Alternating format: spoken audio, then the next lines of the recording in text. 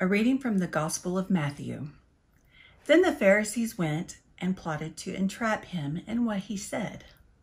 So they sent their disciples to him, along with the Herodians, saying, "Teacher, we know that you are sincere, and teach the way of God in accordance with truth, and show deference to no one, for you do not regard people with partiality.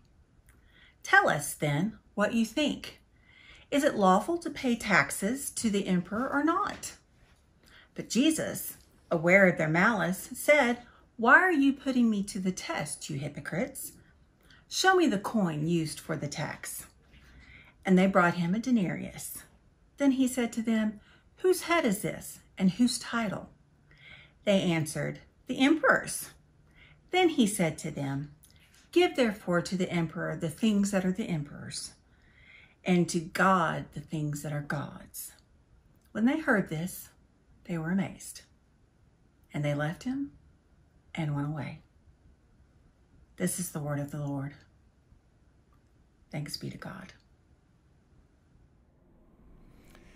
In these politically divisive times, some of us long for a return to the clarity of the Bible. You know, like back when people knew right from wrong, and religious people didn't argue over politics. Well, right, like our text today, you mean? Two parties of Jews approached Jesus to ask him about paying taxes to the Roman government. It wasn't even an honest question. It was more like, I don't know, bringing him before a Senate committee composed of opposing parties who would rather make points at his expense than actually learn what he really thinks. In this case, both parties are trying to entrap Jesus so they can keep faith with their constituencies. We'll see more about this in a minute. But first I need to say what this passage is not about. When some of you heard the text read about whether taxes should be paid, I know what you were thinking. I see what you're doing there, George. Using the Bible to go after President Trump about his taxes. Actually, no. Our gospel text today just happens to have been the assigned reading for this Sunday. And while I wish that our tax system weren't designed so that wealthy people could figure out how to avoid paying their fair share, tax avoidance is not the same thing as tax evasion. We'll let the courts sort that out with respect to the president. This passage is not about that. It's also not about the separation of church and state. When Jesus says to render unto Caesar what is Caesar and unto God what is God's, this is not the root of the First Amendment to the U.S. Constitution. Baptists treasure church-state separation. At least we used to. Even the pastor of the First Baptist Church of Dallas was a staunch defender of it. Not the current pastor, don't you know? I mean George W. Truett, who 100 years ago stood on the east steps of the Capitol building in Washington, D.C. at the invitation of some Baptists in that area and held forth on what Baptists believe.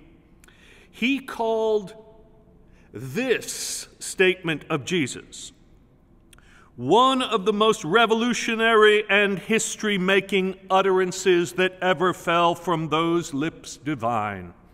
That utterance, once and for all, marked the divorcement of church and state. It marked a new era for the creeds and deeds of men. It was the sunrise gun of a new day, the echoes of which are to go on and on and on until in every land, whether great or small, the doctrine shall have absolute supremacy everywhere of a free church in a free state. Beautifully said. And again, I'm all for a free church and a free state. But that's not what Jesus is up to here. He wasn't setting forth a new theory of human government. He was answering a trick question in a brilliant way that stumped his opponents and instructs us even now on our loyalties to God and governments. So back to the story itself. You know the phrase, politics makes for strange bedfellows? Or how about this one? My enemy's enemy is my friend. Well, Exhibit A right here. So the Pharisees were a religious group that held scrupulously to the law of Moses. And so when it came to paying taxes to a pagan empire whose emperor claimed divine status, they felt like sinners trading in a coin with a graven image of a man on it, a coin that read, Tiberius Caesar, majestic son of the divine Augustus. Not exactly in God we trust, huh? The Herodians were more practical. They believed that by going along with Rome, they could carve out enough negotiated space to live peaceably and devoutly without compromising their faith. Much, anyway. These two groups could hardly agree on anything except the need to get rid of Jesus. So they conspire and ask him whether it is lawful for a Jew to pay taxes to Rome. Now, if Jesus answers the way the Pharisees think, the answer is no. And then the Herodians can tell the Romans that Jesus is provoking sedition, and he will be arrested. If he answers the way the Herodians think, it's a yes. And then the Pharisees can call him a blasphemer, and the people will turn on him as a Roman collaborator. Jesus is in a lose-lose situation. Or so they think. Jesus asks for a coin. Whose image is on this coin, he asks? Caesar's, they say. And Jesus says, now watch my wording, then give back to Caesar the things that are Caesar's. The Greek word used here is not give, but rather give back, as in repay.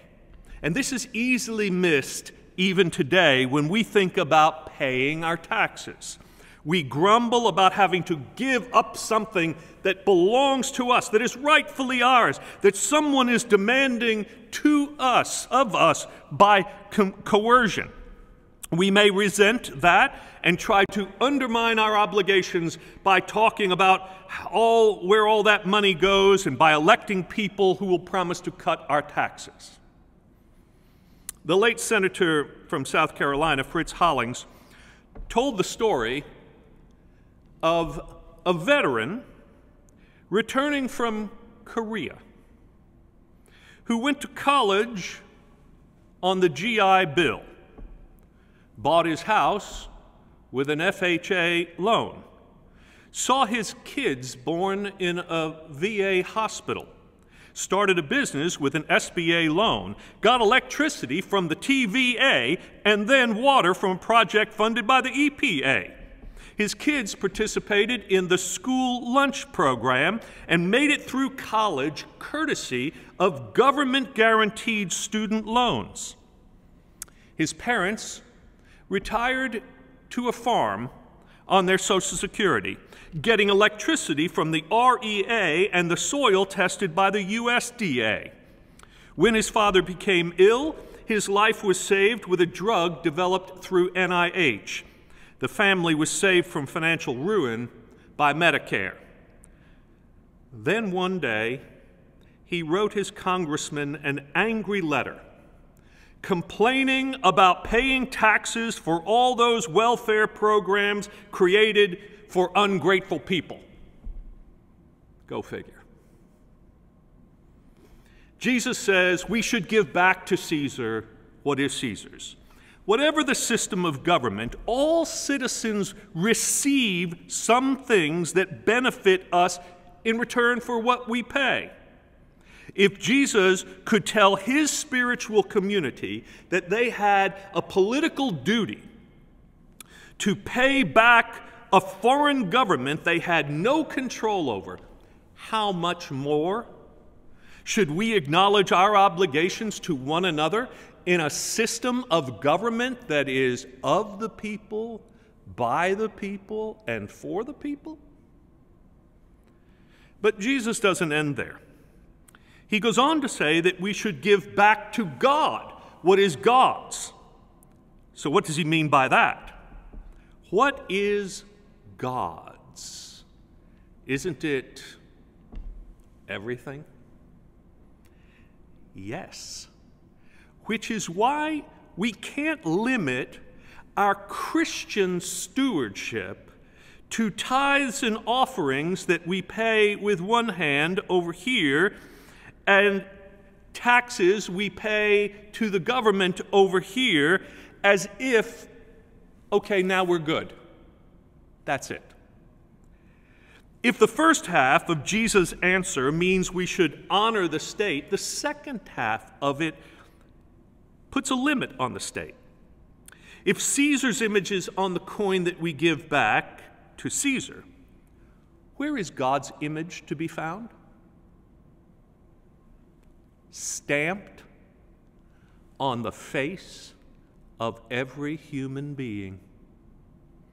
We are the image bearers of God, which means we are to give back a great deal to our nation.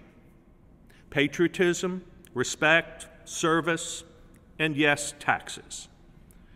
But we should never conflate faith and flag as if they are one and the same. Our conscience is captive to God, and our allegiance to universal human dignity and justice stops at no border. The state does not have ultimate authority. But giving back to God what is God's also isn't about claiming our rights only, including our rights, say, to worship wherever we want, whenever we want, without restrictions, even during the COVID-19 period, as if the state, in prohibiting such or limiting us, is trying to persecute the church when it's really trying to protect people. No, the church should be the one that is going to extreme measures to protect every image bearer, and especially those who are most vulnerable.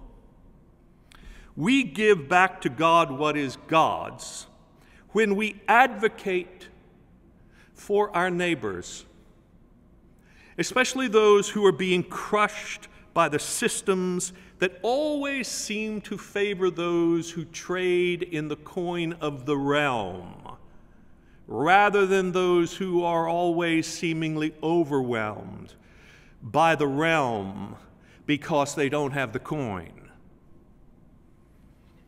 This is always then a surprise to people in power. They are used to people advocating for themselves. But when we advocate for others, it's a powerful witness for the powerless to the powerful. My heroes are people whose faith leads them out of their comfort zone to stand with and for people who are being left out. We have numerous CASA volunteers in our church, for example. These are court-appointed special advocates for abused and neglected children who are often moved from one foster house to another in the system. They learn these CASA volunteers about these children's cases, about their lives, about what concerns them. And then they show up in courtrooms and they make sure the kids get the best information and the best treatment and are not re-victimized by systems that they don't understand. This is one way we give back to God what is God's, treating all human beings as precious. Speaking of precious lives, how would you feel if roofing contractors dumped decomposing asphalt shingles in your backyard until they formed a veritable mountain?